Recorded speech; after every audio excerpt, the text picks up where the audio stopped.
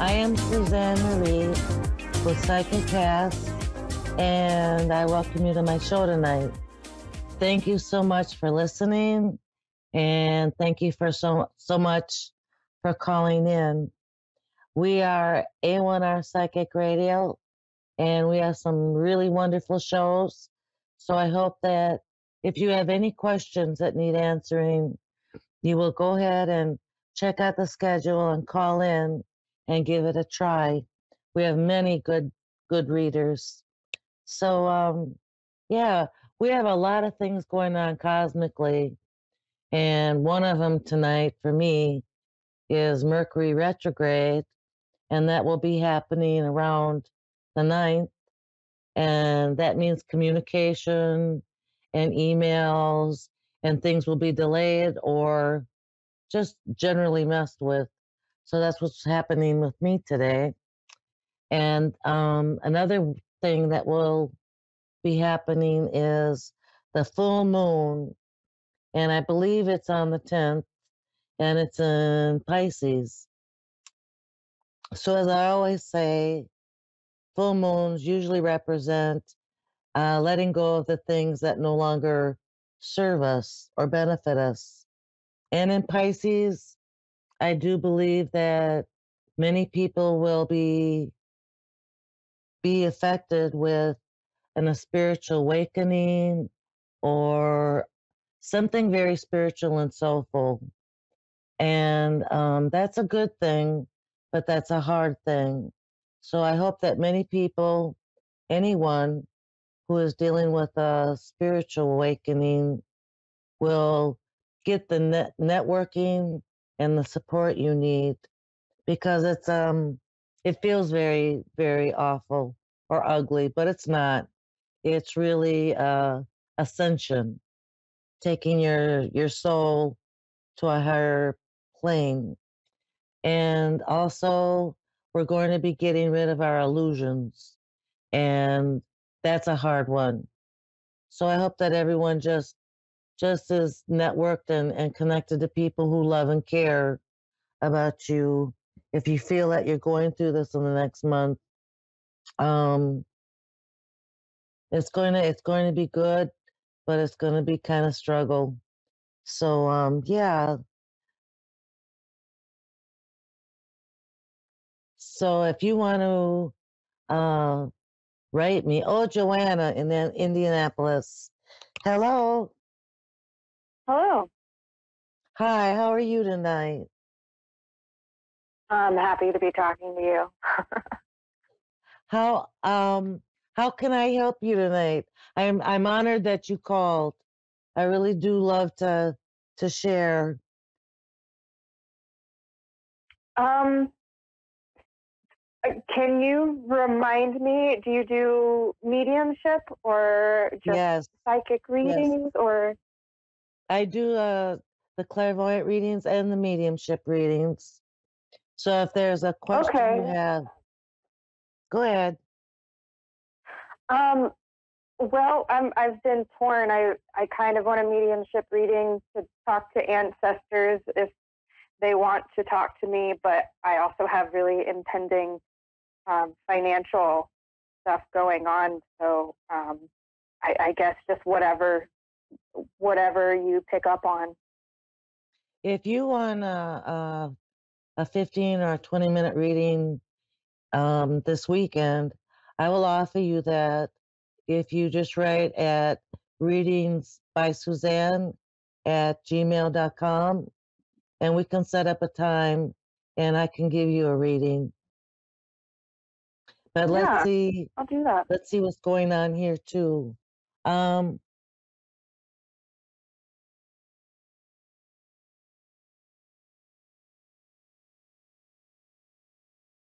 there's a great many people on the other side for you. Um,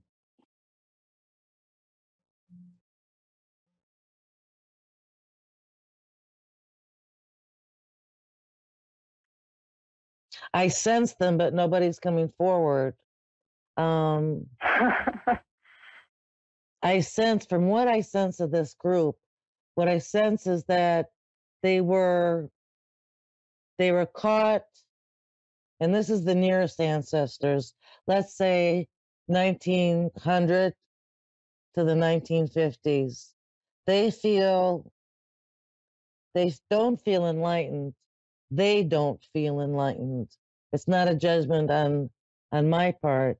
They feel as though they went about life without seeking anything outside of the things that they already knew, and they didn't self-reflect, if that makes sense. Um, it was what you see is what you get, and you live and you work, and that's how life is supposed to be. Um, that's the general feeling that I get. I get that there are an aunt is coming forward, I believe, um, a full figured lady. Um,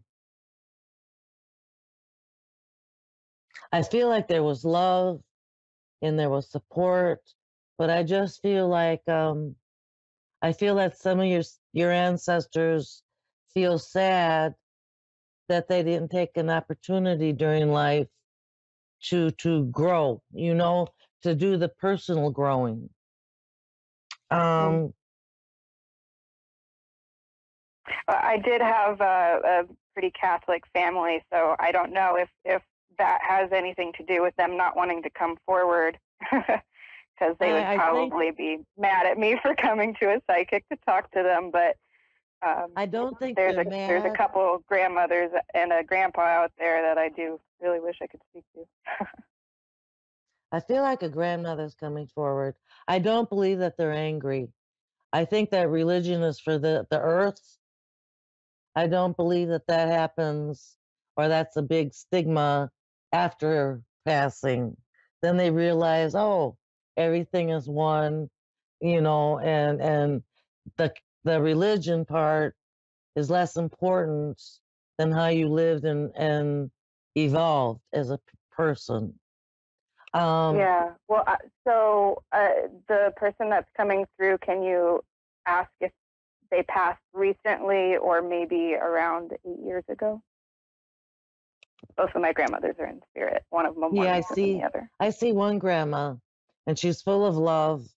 Um, and she smiled a lot, is what I'm getting. There were smiles. Um, she's given me recently. Um, Yeah. and I would say 2018 to maybe 2021 is what she's giving me. It was just she had a long decline of health where she was mentally here, but it finally came to conclusion in December. Okay.